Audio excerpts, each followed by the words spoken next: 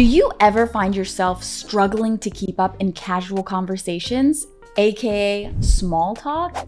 It can be frustrating, right?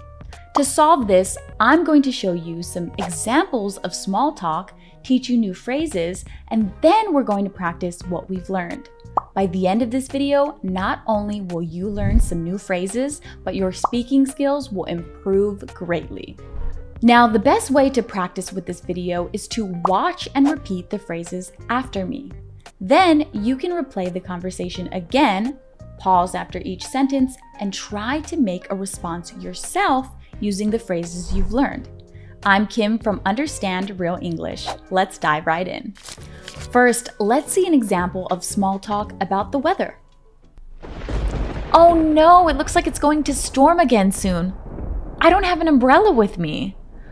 Storm means to rain very heavily. Another example of it in a sentence is, when I left the house, it was storming. Yeah, it's been pouring rain recently. You should have checked the weather forecast before heading out. Pouring rain is another way to say that it is raining heavily. Another example of saying this would be, we had to cancel our picnic because it was pouring rain. I know, but I thought it would clear up by now. It was just a bit chilly this morning, so I didn't think it would rain this hard. The phrase clear up is used to describe when the weather improves, especially when clouds and rain go away. Another example of this in a sentence is, the weather forecast says it will clear up by this afternoon. The word chilly is used to describe weather that is cold, but not extremely cold, but often in a way that is a little unpleasant. Another example of saying this would be, it's quite chilly outside this morning. Now let's go over all the phrases we just learned. Try to listen and repeat to remember or write them down in your notebook. Storm, to rain very heavily. It's storming out. It's storming out.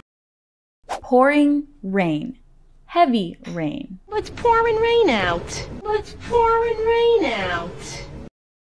Clear up, to describe when the weather improves. Totally clear up ahead. Totally clear up ahead. Chilly, to describe unpleasant cold weather. It's chilly out here, huh? It's chilly out here, huh? Now let's listen to what small talk about health could sound like. Hey, did you get sick from the rain yesterday? No, I stayed dry, but I've been feeling a bit off lately. To feel a bit off means to be slightly ill. Another example of it in a sentence is, I didn't go to work today because I was feeling a bit off. Yeah, it's easy to get run down during gloomy weather.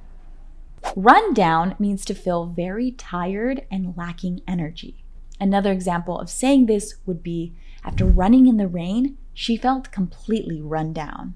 Have you tried taking vitamin C? Not yet. Thanks for the reminder though. You should take good care of yourself. To take care of, or to take good care of, means to protect someone's health. Another example of using it in a sentence is, it's easy to get sick this season. You have to take good care of yourself. Let's go over all the phrases now. Try to listen and repeat to remember, or write them down in your notebook. Feel a bit off, to be slightly ill. I just feel a bit off. I just feel a bit off. Run down, to feel very tired and lacking energy. Or I got pretty run down. Take care of, or take good care of, to protect someone's health. I take good care of my mother. Now let's hear an example of small talk about plans. Hey, I thought we were supposed to hang out today. What happened? To hang out means to spend time together casually. Another example of saying this would be, let's hang out at the park this weekend. Sorry, I got caught up in the rain and decided to stay indoors. To get caught up means to become involved in or distracted by a situation or activity, often unexpectedly. Another example of using it in a sentence is, I got caught up in a traffic jam, so I'll be a bit late. You ghosted me and you didn't even give me a heads up. To ghost someone means to suddenly cut off all communication with someone without explanation.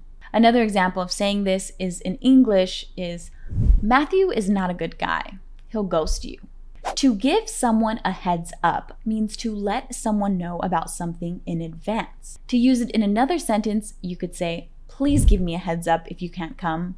Sorry, I didn't want to risk getting sick, but we can reschedule for tomorrow if you want.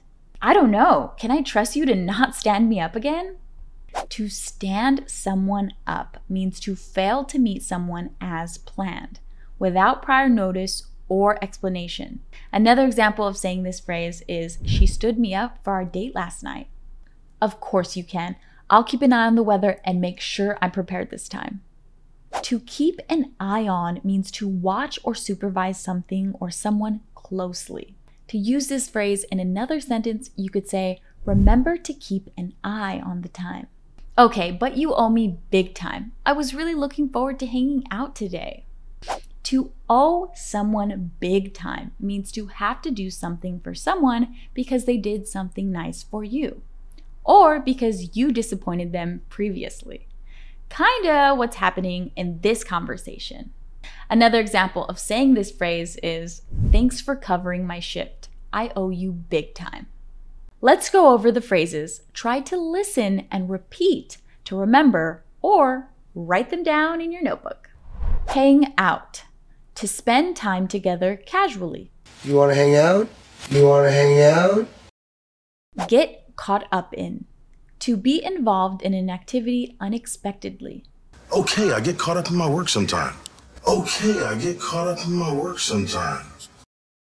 Ghost someone. Suddenly cuts off all communication with someone without explanation. Why did you ghost me like that? Why did you ghost me like that? Give someone a heads up. To tell someone something in advance. Give me a heads up before you do it. Give me a heads up before you do it. Stand someone up. To fail to meet someone as planned. Why'd you stand me up last night? Why'd you stand me up last night? Keep an eye on. To watch someone or something closely. Keep an eye on the time. Keep an eye on the time. Owe someone big time. To have to do something for someone because they did something nice for you or because you disappointed them previously. Hey, I owe you big time for this. Hey, I owe you big time for this. And that's it for today's video. If you want to watch more videos of this series, comment below to let me know. Also, don't hesitate to check out our other free videos to help you level up your English skills. All right, see you in the next video.